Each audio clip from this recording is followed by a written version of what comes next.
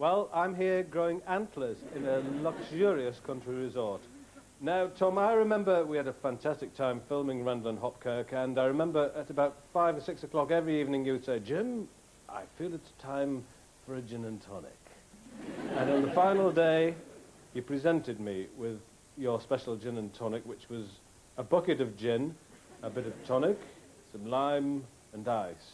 Delicious. I haven't looked back since. Tom, have a fantastic evening, and I hope to join you once again very soon for more gin. Cheers.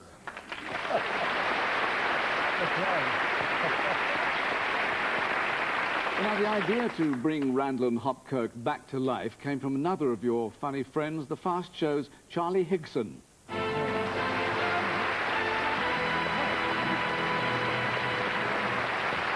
It's giving you the contract.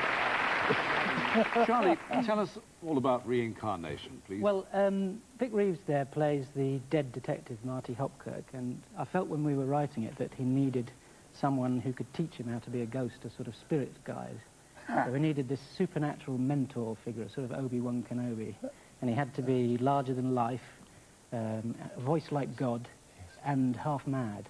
Yes, yes. There was only ever one name on the list. Charlie, thank you. Thanks, Charlie. Thank you.